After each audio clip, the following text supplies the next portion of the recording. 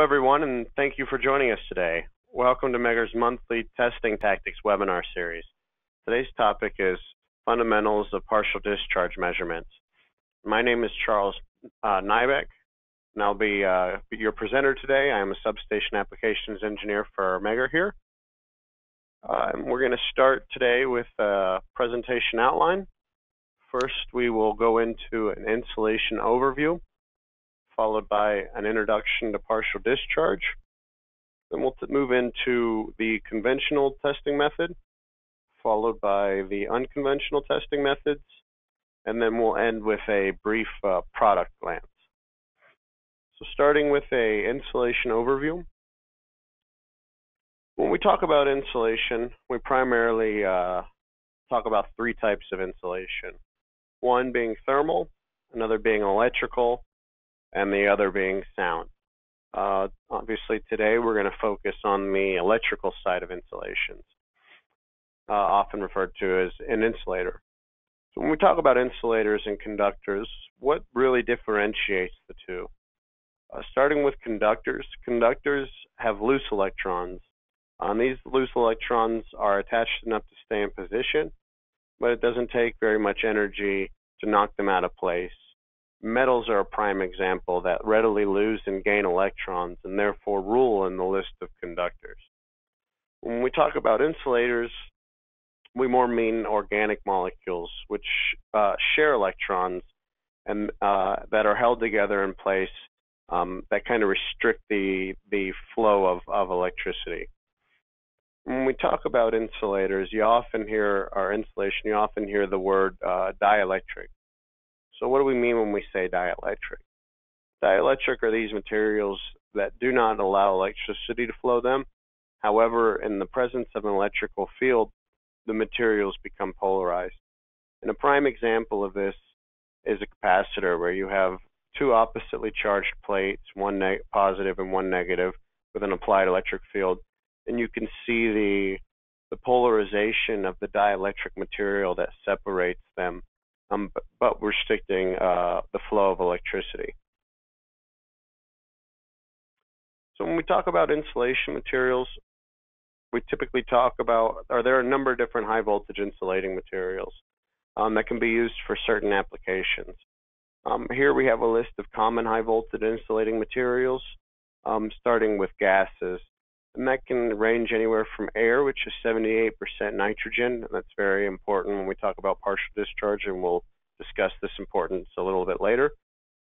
This also includes SF6, C5PFK gas mixture, and it includes liquids such as mineral oil, silicon oil, ester-based oil, and bio-based oil, and then ultimately solids such as ceramic, glass, mica, high polymer plastics, and resins. And the takeaway from this is that each material has its own permittivity and dielectric strength, making some of these materials more susceptible to PD activity, as well as the different properties of these materials causing different characteristics of partial discharge themselves. So when we talk about insulation, our main worry or our main concern with insulation is insulation failure. And there are three typical aging mechanisms when it comes to high voltage insulation, and that is thermal stress, mechanical stress, and electrical stress. And although electrical breakdown is the final failure mode of electrical insulation, electrical stress is not necessarily the dominating aging factor. It's rather believed that the aging mechanism is dominated by thermal degradation and mechanical stress is caused by vibration and switching pulses. The National Fire Protection Agency states that the insulation breakdown is the #1 cause for electrical failure. This particularly means a lot in terms of partial discharge, because when it comes to medium and high voltage equipment, partial discharge or PD activity is one of the first indications of deteriorating insulation. And this is commonly seen in solid insulation with the phenomenon of electrical treeing, which is a damaging process due to partial discharges, progresses through a stressed dielectric insulation. So for instance, here you can see where it would have started and stressed and treed through the dielectric or the solid dielectric or insulation. And if it were to go completely through, bridging both sides, and cause ultimate failure, you could see a catastrophic event such as this blown out winding down here. And when we talk about people that are affected by insulation failures, really this kind of affects everybody across the board. I mean, and it could range from industrial, such as large manufacturing and cogeneration, to commercial, such as research parks and high rises, institutional campuses and hospitals, governmental agencies like military bases and large office complexes, as well as utilities, whether they be investor-owned or municipalities. So moving from the insulation overview into a introduction to partial discharge. So what is partial discharge? According to the IEC 6270 standard, partial discharge is a localized electrical discharge that only partially bridges the insulation between conductors and which can or cannot occur adjacent to a conductor. And it goes on to say that partial discharges are in general a consequence of local electrical stress concentrations in the insulation or on the surface of the insulation. And generally, such discharges appear as pulses having a duration much less than 1 microsecond. And as is stated, PD activity is present when the voltage stress across a void or an insulating material exceeds that dielectric strength of the insulating material. And when partial discharge activity takes place, many different physical and chemical changes may happen, which produce emissions that allow us to detect the partial discharge activity. And this can come in the form of dielectric losses, electromagnetic transient, pressure waves, sound, light, heat, and even chemical reactions. And some of these chemical reactions can produce, or some of this partial discharge can produce ozone. And this is particularly an issue in encapsulated environments where that can get to a real corrosive atmosphere. When we discuss partial discharge, there's many different ways that PD activity can manifest itself. Here we have 3 primary examples, the first being void discharge. So if we take a look at this leftmost figure, you see the solid insulation that has a void in it. Well, the solid insulation has its own dielectric strength, while the void that's filled with air has a separate dielectric strength. It's typically going to be lower than the insulating material around it. So when you apply your electric field, the electric field in that void may exceed that dielectric strength, where it may not have exceeded the dielectric strength in the solid insulating material here. And this will cause that void stress to grow, and then ultimately could cause breakdown between the 2 electrodes.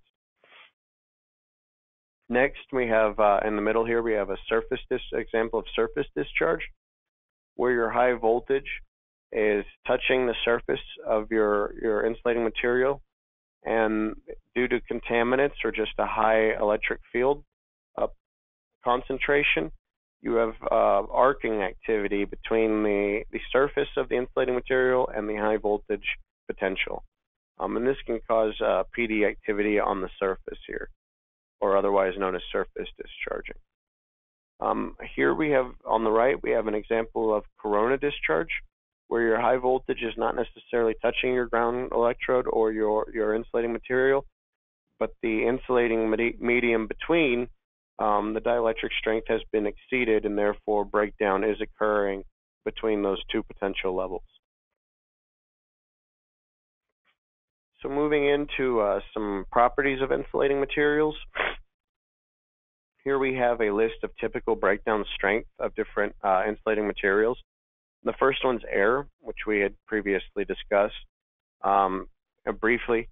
And air is 78% nitrogen, which I mentioned earlier. And nitrogen is an electropositive gas, which makes it a poor insulator due to its availability of free electrons. But other gases, such as hydrogen or SF6, can be really good insulators when used in the compressed forms, such as GIS or GIL. For instance, the breakdown strength of SF6 at 4 bar is roughly 3 times higher than at 1 bar. And these gases or this medium, as I mentioned when we were talking initially about the different insulating materials, cause different characteristics of PD activity. So the rise time in nitrogen, which is an electropositive gas, is much slower than that of SF6 or C5PFK, which results in a more narrow measuring bandwidth, whereas SF6, which is an electronegative gas, would have a larger bandwidth. And here we have Paschen's law, which directly relates the breakdown voltage to pressure times distance. And here we have an example of multiple different Paschen curves where on the y-axis we have breakdown voltage, and then on the x-axis here we have pressure times distance. And you can see how the voltage varies based on the pressure times the distance. So moving into the occurrence of partial discharge. For the occurrence of partial discharge, 2 conditions must be met.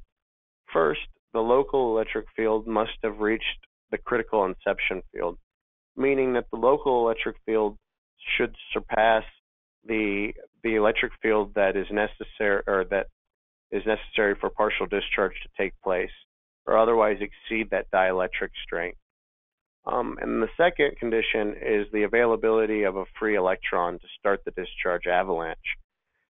And this discharge avalanche is referred to as the Townsend discharge or Townsend avalanche, which is a gas ionization process where free electrons are accelerated by applied electric field, and they collide with gas molecules and consequently free additional electrons, as you can see. And these electrons in turn accelerate and free additional electrons.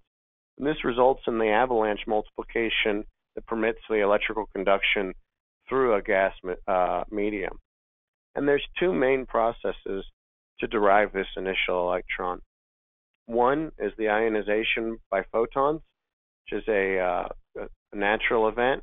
And these photons would hit a gas molecule, knocking an electron to become available, or field emissions triggered artificially, such as X-ray treatment.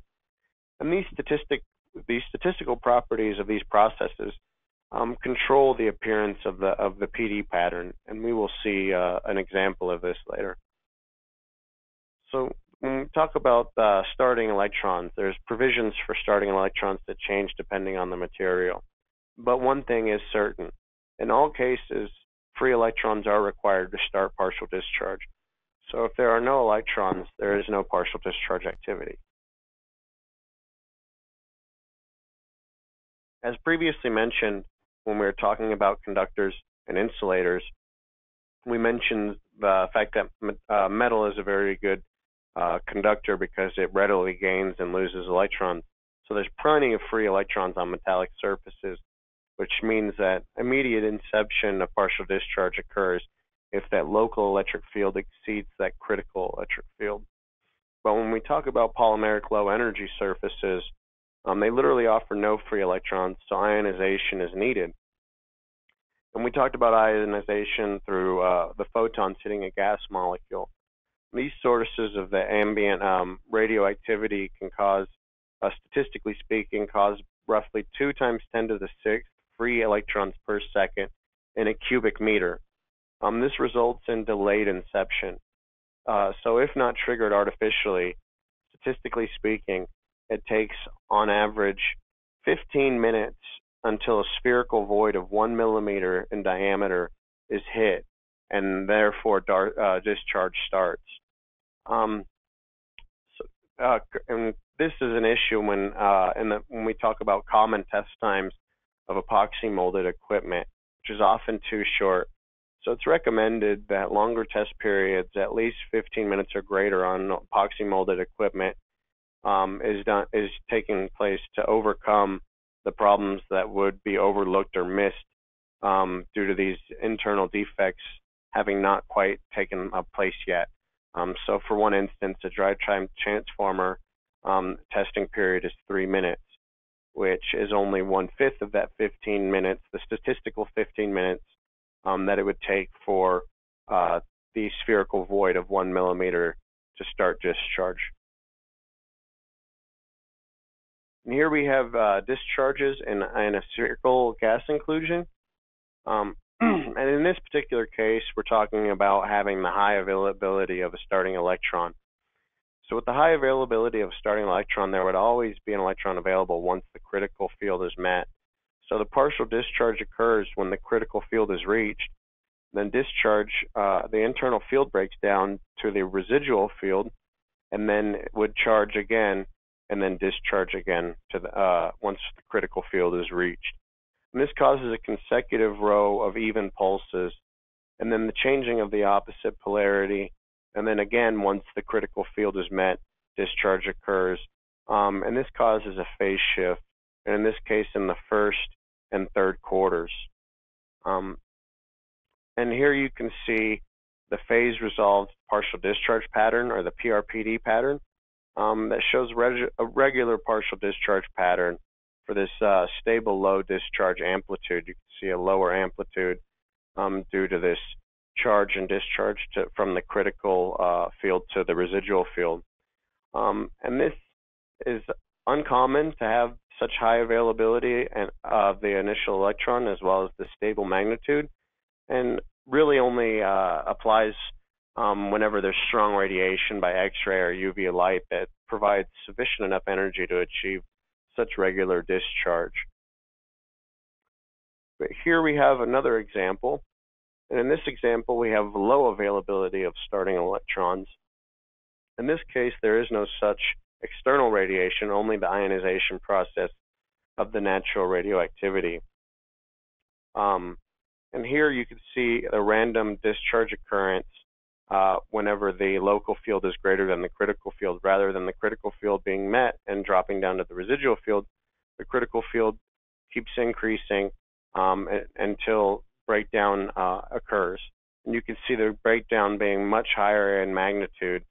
And in this case of low availability of free electrons, the electrons start the avalanche after that time lag that's derived from the natural radioactivity that causes this delay and causes and here we have the typical phase resolved partial discharge pattern for such a case where we have a higher amplitude and this lower availability of starting electrons. Moving on, we have partial discharges, causes and measurement techniques. There are many different ways that partial discharge can be caused, but they all come down to dielectric stress. And this can come in the form of non-homogeneous distribution of electric field, the presence of bubbles in solid and liquid insulation, punctual effects that localize dielectric stress on insulation, presence of moisture, cracks or water pockets, could be caused by presence of contaminants on the insulation surface, as we saw in the instance of surface discharging, or could be just by the voltage exceeding the dielectric strength of the insulating material. And when we talk about measurement techniques, the partial discharge current pulses occurring within the high voltage apparatus cannot be measured directly because the PD source is not accessible. So therefore, there are many different means of measuring PD activity. And they are broken into conventional and unconventional methods. And the conventional method is covered by the IEC 6270 standard that was mentioned previously, where the partial discharge as apparent charge is measured in picocoulombs. And then you have your unconventional methods, and that can range anywhere from electromagnetic detection to acoustic detection, optical detection, and even chemical detection. Here I have bolded the electromagnetic and acoustic detection because they are two of the more popular methods and will be discussed in this presentation. So when we talk about testing, testing for partial discharge can be done either online or offline. When partial discharge testing is done online or offline, we typically talk about the IEC 6270 method. And this is mostly important for laboratory and workshop setups. Because the apparatus is offline and the test is done offline, this does require a separate power supply to induce the PD activity. This can come in the source of resonant test systems, damped alternating voltage sources, very low frequency VLF sources, high pot, and step-up transformers. As stated in the offline, the device under test has to be taken out of service, which can affect operating conditions such as gas type, pressure, and humidity that may differ from the offline testing rather than online testing. But one of the things you gain is the noise sources other than the radiated noise can be eliminated. When we talk about online testing, this is typical for commissioning and testing on site. This typically correlates to the unconventional methods and allows for more frequent testing or monitoring of partial discharge activity. And online testing offers a major strength in the ability to trend measurements and make comparisons based on prior measurements. And unlike the offline testing, online testing permits examination of the device throughout all the factors of influence, such as power loading, temperature, and humidity that you may not get when performing offline testing. Moving from that, we'll go into start talking about the conventional test method. Here we just kind of have a visual overview of what was already stated. You have your insulation or your apparatus, high voltage being applied, your partial discharge activity that emits many different things we can measure, such as optical effects, pressure waves, electrical effects like dielectric losses or high frequency waves, chemical effects, and heat. But right now we're going to focus on the electrical method. And of the electrical method, we will focus on the IEC 6270 or the conventional measurement method. Okay, so when we talk about here, we have the conventional method overview, and here we have the measurement circuit, the typical measurement circuit for the conventional method covered under the IEC 6270, and some important terms. So apparent charge, you've heard a couple times now, is the charge which, if injected between the terminals of the test object, would give the same reading on the measurement instrument as the PD current pulse itself. Since you can't actually measure the PD current pulse, this gives you the apparent charge equivalent to that current pulse. Here we have the PD inception voltage, which is the voltage at which repetitive partial discharges are first observed in a test object, and consequently the PD extinction voltage, which is the voltage at which repetitive partial discharges cease to occur in a test object. Just covering the typical circuit for PD measurement under the conventional method. Here we have our high voltage supply that's necessary since this is an offline test. We have our filter to filter out any noise from our high voltage source, our object under test, followed by a coupling capacitor to decouple any partial discharge activity.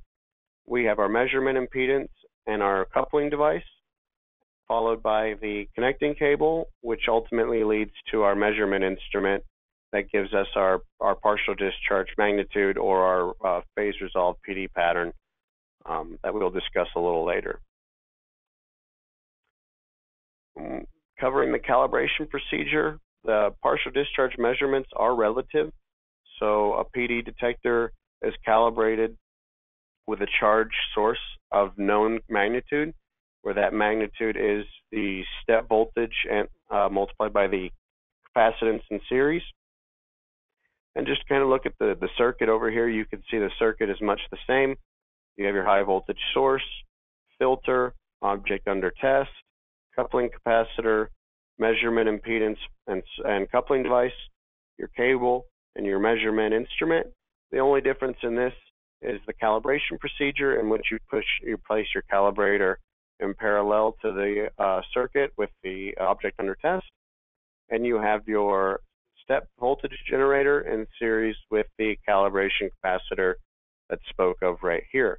In the chart, a charge pulse impulse is generated using a step voltage and injection capacitor. And the charge impulse capacitor is connected across that test object to simulate the equivalent discharge as stated here. So across the test object, you input a known charge, and that's what allows you to create the relation between the partial discharge activity seen once the calibrator is removed. The IEC 6270 does have calibrator requirements. As we stated, the calibrator is comprised of a generator producing a step voltage pulse of amplitude in series with a capacitor. And just kind of going over some of these parameters of the IEC 6270 characterizing unipolar step voltage. Your rise time must be less than or equal to 60 nanoseconds, which is that point TR here from this point to this point here. The time to steady state must be less than or equal to 200 nanoseconds, which is when this wave starts and hits steady state here. And then ultimately the step voltage duration must be greater than or equal to 5 microseconds, which is the full duration starting here to the end of the step voltage here. And each of these PD events causes a reading proportional to the calibration that's taken place to express in terms of picocoulombs that scale factor that is determined. And just a note, Power Diagnostics, which we recently acquired, is one of just a few calibration labs worldwide that is able to perform the calibration procedure according to the IEC 6270 standards. Here we have a couple of common partial discharge detector principles, starting with the instrument with the traditional analog superheterodyne principle that allows both narrow and wideband detection. This is predominantly seen in earlier PD detection instruments, where you have your PD signal input coming into first the input attenuator, followed by a mixer with the first local oscillator, fed into the first intermediate with the second mixer, and a second local oscillator, fed into the second intermediate, and then finally fed into the demodulator, and then the meter and the oscilloscope for visualization of the partial discharge activity. Next, we have an instrument with the active integration, where your partial discharge signal is fed into, again, the attenuator, then fed to an amplifier, an integrator, and then the peak detector and evaluation unit here, and then ultimately, again, the meter and oscilloscope. And with this design here, the evaluation unit has the task to ensure that the behavior is according to the weighting curve of the IEC 6270 standard. Here we have the instrument with an early A to D or analog to digital conversion with post-digital processing.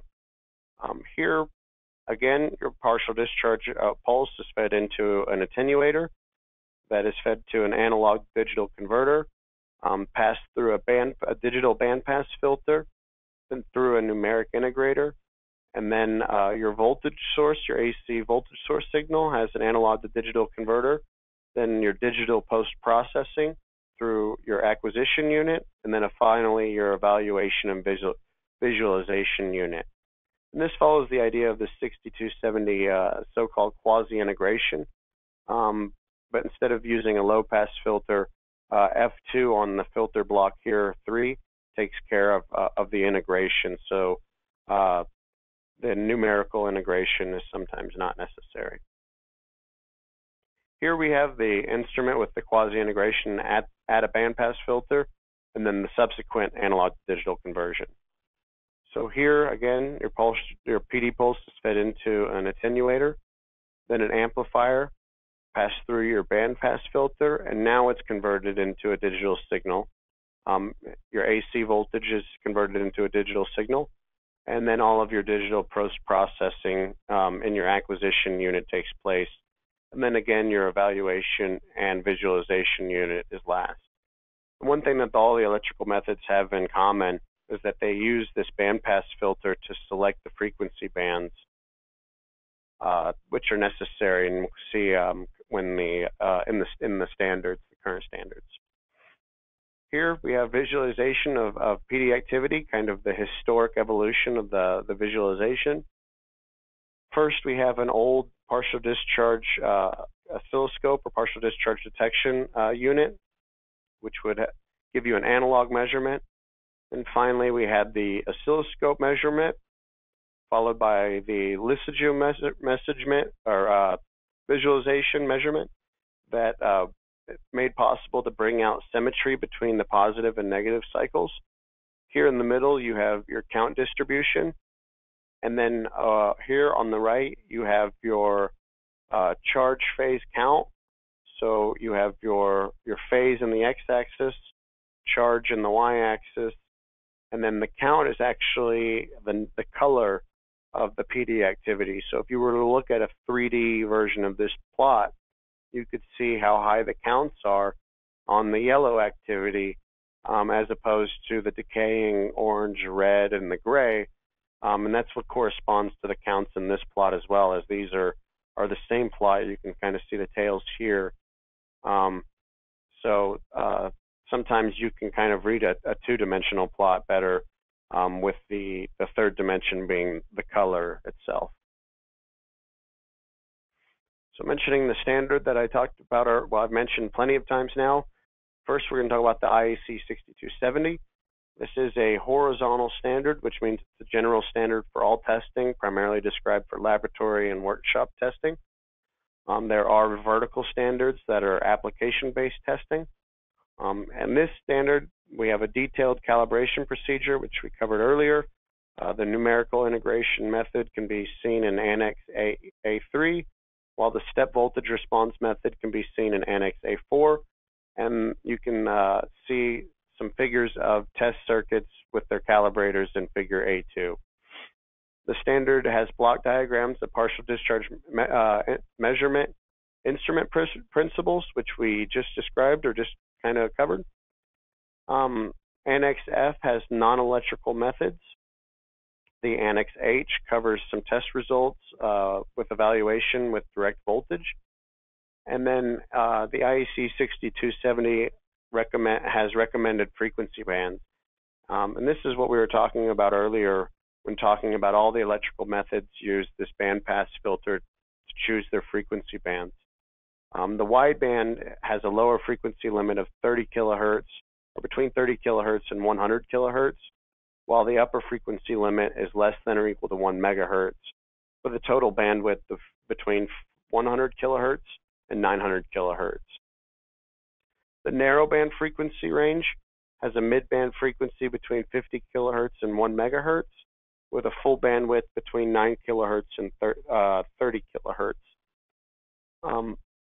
And again, these bands correspond to the partial discharge method of measurement as well as the medium of measurement. So again, going back to when we were talking about gases and the rise time of nitrogen versus SF6 affecting the frequency bandwidth that you'd measure. So that's where these recommended bandwidths come into play. Here we have the current IEEE standard, the standard IEEE standard 1434.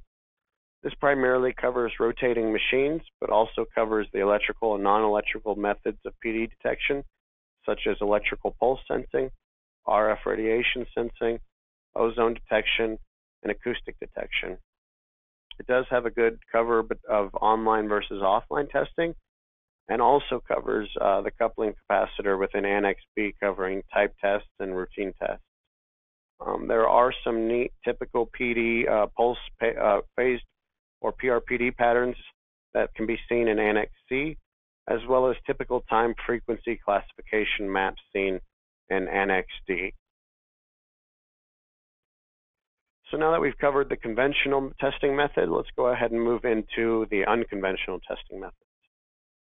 First, we'll discuss the electromagnetic testing method, where PD detection is done by electromagnetic transients that are captured by means of inductive and capacitive sensors, as well as specially designed field probes.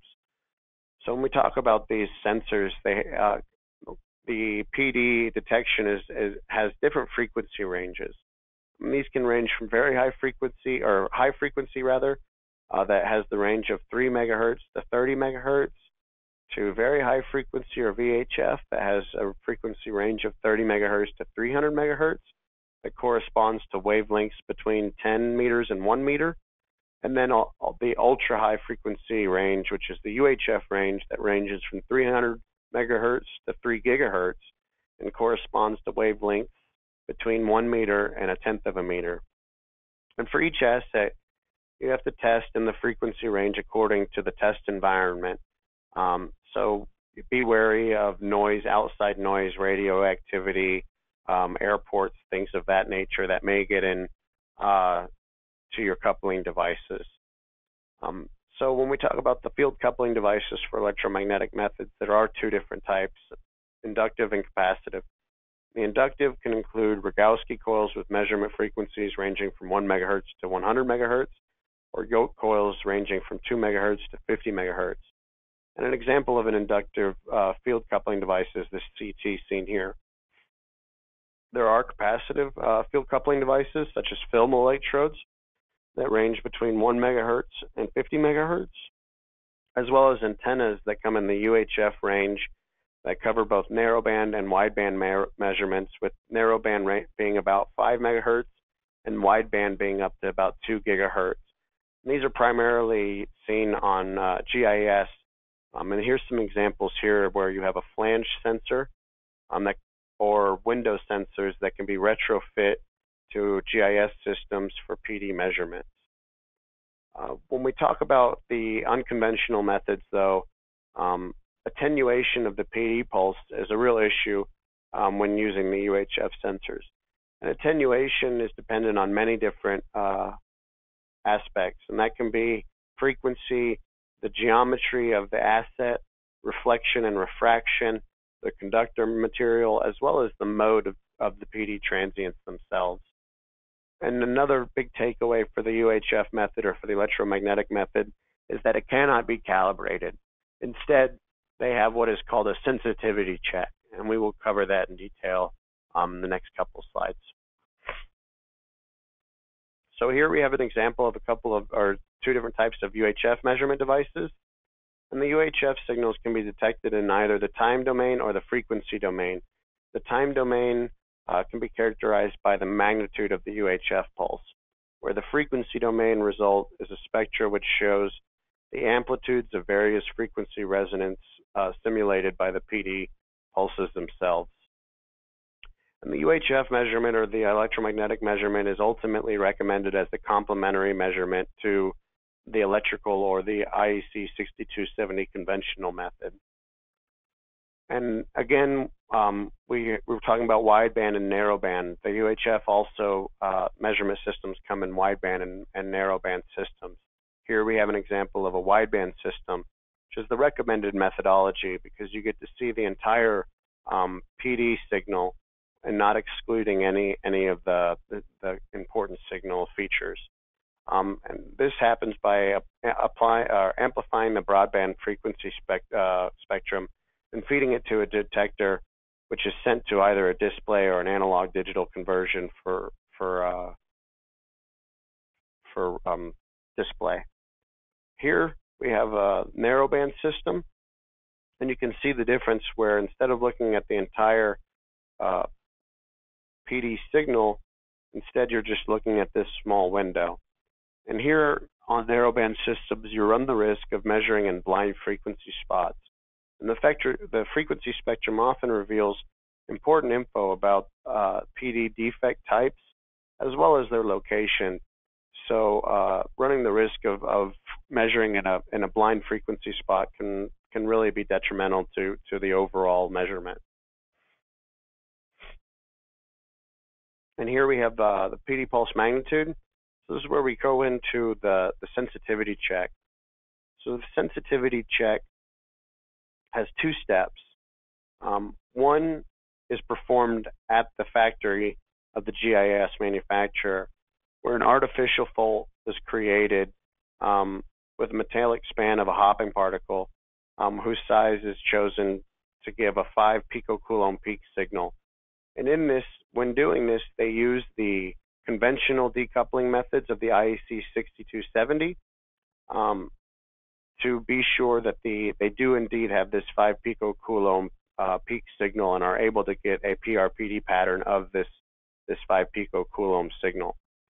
And the next step is to, while still at the manufacturer, is to inject a voltage signal between 5 and 50 volts into sensors nearby to find a signal strength that best fits the peak value of that 5 picocoulomb pattern.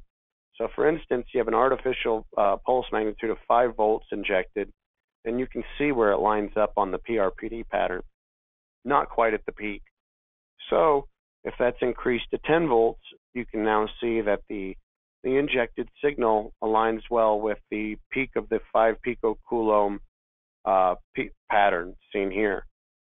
So then the second part of the sensitivity check is done during commissioning of the GIS, where you would then, once commissioned, you would inject a signal into the sensitivity check value that you found, being this 10 volts, and the manufacturer on site, and then check the surrounding sensors, checking to see if the signal can be measured on the neighboring sensors without being overwhelmed by the noise floor. So first is to create a 5 picocoulomb defect, use the conventional decoupling methods to measure this, then inject a signal that corresponds to that 5 picocoulomb value, and then on the site inject that signal that was found during the sensitivity check at the manufacturer to be sure that the signal can be seen on site. And here's just an example of a 5 picocoulomb signal in the time domain. And again, be wary of noise. This noise can come from radio, TV stations, mobile transmitters, and nearby airports. Any high frequency noise. So the main takeaway is really this sensitivity check as a form of a correlation between a picocoulomb value and the decibel microvolt value that you get in the UHF measurement. Next, we have the acoustic measurement. And the acoustic emissions are caused by the PD events that cause mechanical vibrations.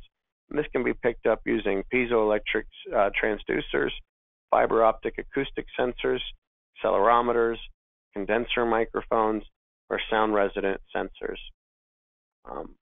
And these PD pulses, their frequency spectrum is much above the audible sound band, and ranging anywhere from 10 kilohertz to 300 kilohertz. And similar to the electromagnetic method, attenuation of the PD pulses is a real issue when using the acoustic sensors.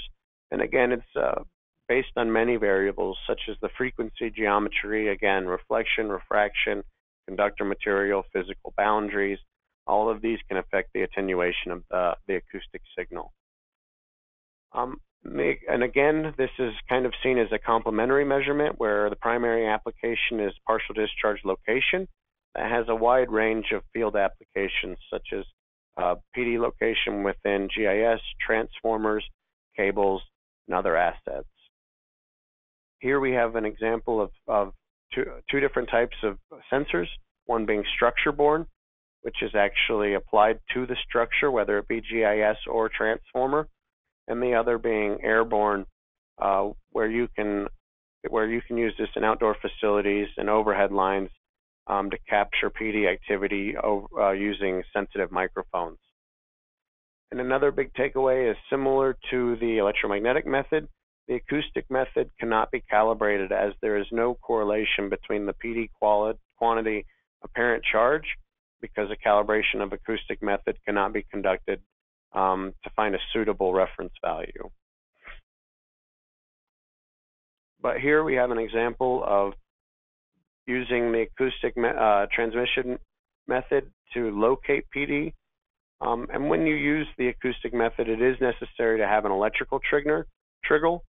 So the electrical trigger is necessary to conduct the acoustic measurement and is seen here in black with the 1. And you can see a time delay between the trigger signal and the acoustic signals that propagate thereafter. And the time delay can be used along with the acoustic wave velocities to determine distance. So for instance, here we have pressure wave velocities in oil and in steel, as well as a transverse wave velocity in steel. And these wave velocities can be used along with the time delay. So when you have meters per second and then the time delay in seconds, you can cancel that out and just get the meters. That gives you the idea of the location of the partial discharge activity. One thing to note here is that the sensor should be placed as close as possible to the PD source location, and this greatly improves the precision in locating the PD activity.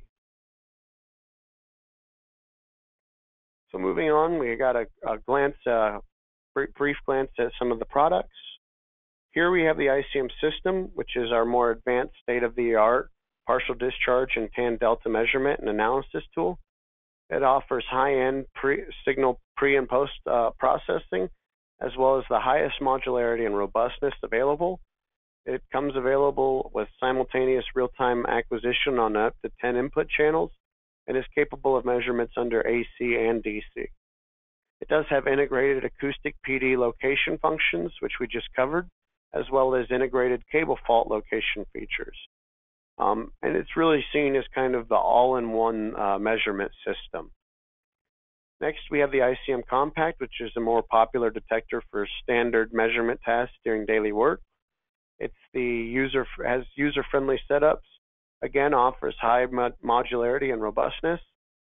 Frequency selective measurement for noisy environments. If you're trying to avoid some high-frequency noise, you can select your measurement frequency. Offers a multiplexer for multi-sample measurements, as well as integrated cable fault location feature, and even a radio interference voltage meter is optional, or RIV meter is optional in this with the ICM Compact. Next, we have the ICM Flex, which is a unique concept here, where the measurement system is capable of partial discharge, tan delta, power factor, capacitance, and power frequency measurements, where the acquisition is actually located on the high voltage potential, is capable of PD fault location with the DSO option, is capable of being used with multiple types of sources such as VLF, power frequency, or resonant frequency sources, is easy to set up and is user-friendly, is fully computer controlled, and is capable of Bluetooth or fiber optic communication for noisy environments. And finally, we have here the AIA Compact, which is a non-invasive PD detection and location for GIS and AIS, as well as cable terminations and transformers. The standalone detector that's fully operational by the push buttons you see here.